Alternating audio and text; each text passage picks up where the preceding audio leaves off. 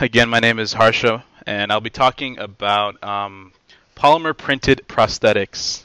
So basically looking at the application of using polymers to print prosthetics. One is an example of something low cost for people who don't have the availability or the money. The other is something more futuristic, a little more out there. This is that second example. It's called Bionic. So the first example is through a network of volunteers called Enable. It's basically a network of designers, engineers, enthusiasts using 3D printers to create free 3D printed prosthetic hands for those in need. And it's a goal to provide it to people all around the world. So it's really a worldwide network. 4,000 members and growing.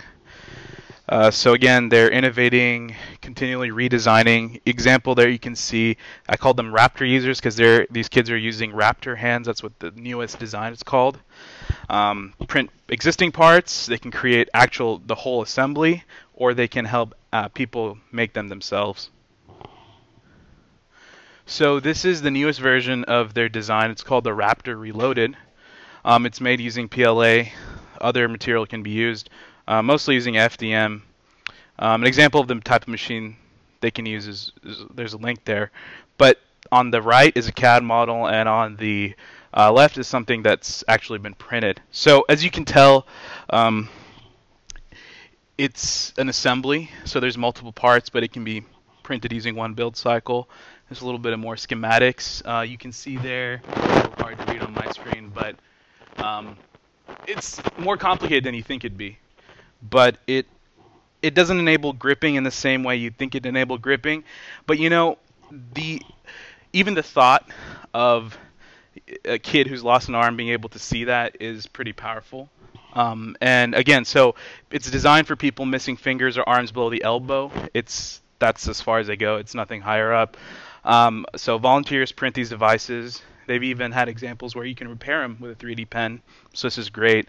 They're not fully functional, like I said, just basic grasping. Maximum weight of 5 to 10 pounds, so you can ride a bike, you can eat your food. Like the things kids do every day, you can accomplish that. So far they've printed 1,000 hands, and for 700 people, mostly children. Again, AM was beneficial. It's low cost.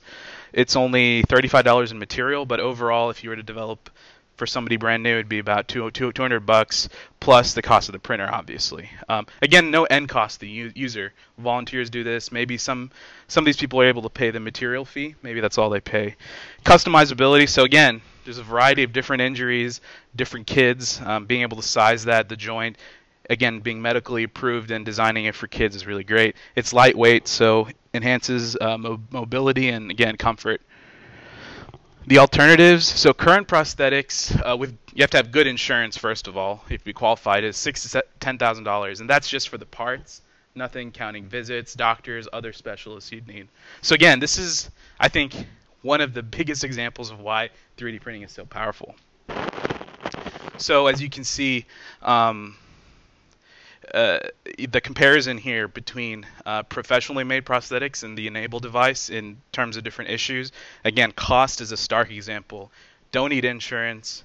Fabrication is really easy. Can serve all types of populations, mostly underdeveloping, and provisioning. So it's volunteers mostly, unlike certified professionals. Again, as you see, the example of this kid is really happy.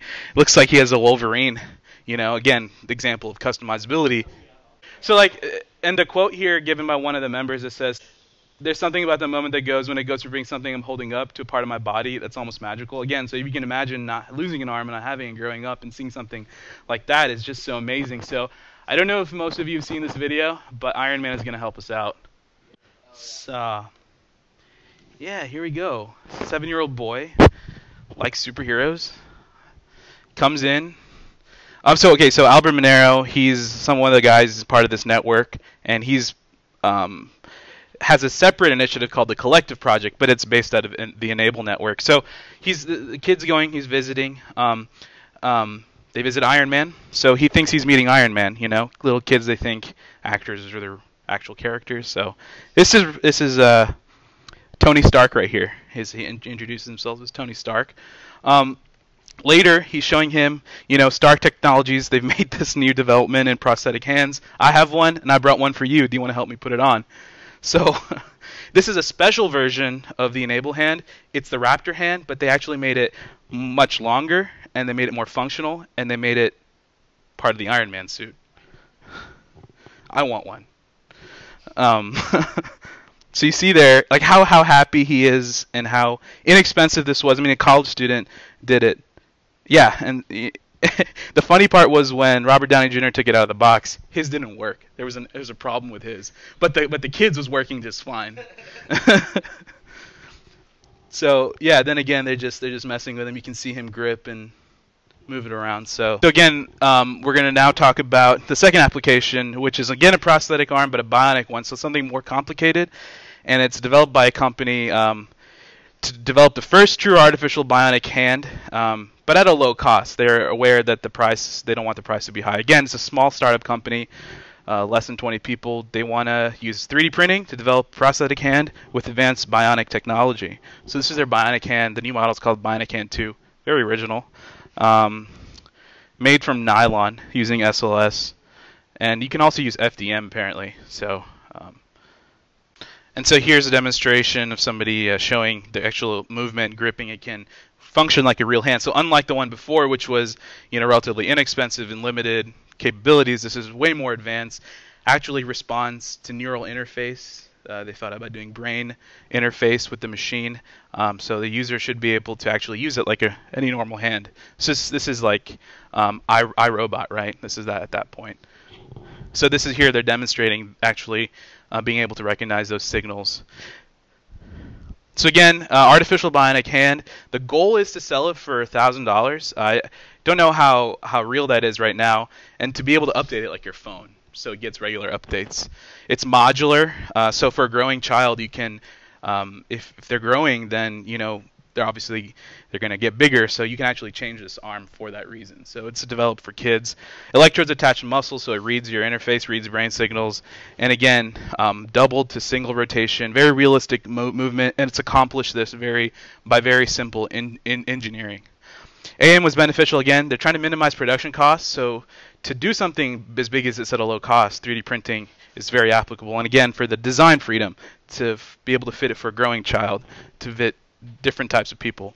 And again, the alternatives right now, like we looked at, expensive, or we have this inexpensive with limited capabilities. So trying to take advantage of additive manufacturing here. And these are my references.